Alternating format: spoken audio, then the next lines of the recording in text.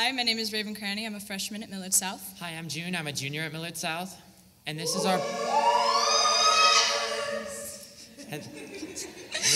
poem, Prophet Syndrome.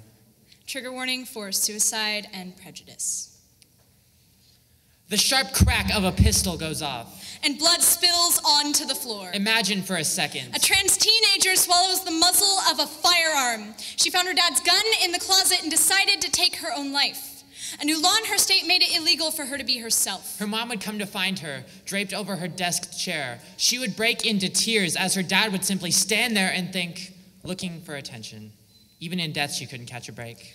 You see, the governor of her state was anti-trans, and he stopped at nothing to get rid of trans culture. Is beautiful. He would hardly bat an eye at something like this. Right-wing politicians just love taking advantage of those who are lower than them. They sit in their offices thinking, how can I ruin the lives of minorities today? Ban gay marriage, ban critical race theory, force someone to give birth, put a parent in jail because they supported their trans child. That actually happened. They laugh at the little people as their fascist regime grows in power. They're just being good Christians, though, right? Ron DeSantis, Jim Pillen, Marjorie Taylor Greene, Donald Trump, go to hell!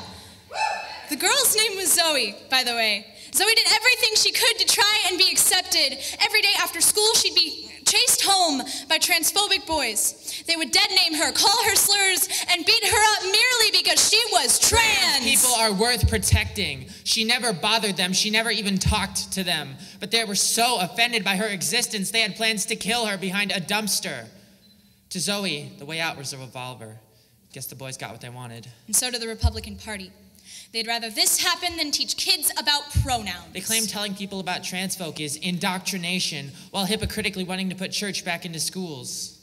Trans people have done nothing to anyone. A community that is so loving and caring deserves to see the end of high school. There have been over 150 mass shootings in 2023 alone. There are millions of homeless people. You can't even live off of minimum wage, but what are we gonna do about the queers? It's so easy to say, I don't care about politics, when they don't affect whether you live or die. Aw, poor little Republicans. Be careful not to hurt their feelings. And they call us snowflakes. There are political ads saying, stay away from the radical transgender agenda. All we want is to be accepted.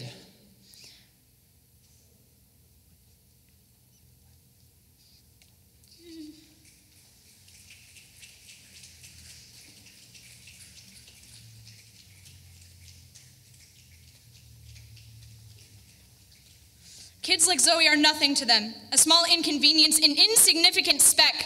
None of them can handle the fact that people are living differently than them. It's hard enough to be trans in this country. Trans women are women. Trans men are men. Don't even get us started on how they treat non-binary people. Zoe was just one case, and many thousands. New anti-trans bills are being passed almost every single day across the country. More anti-LGBTQ bills have been proposed in 2023 alone than in the last 5 years combined.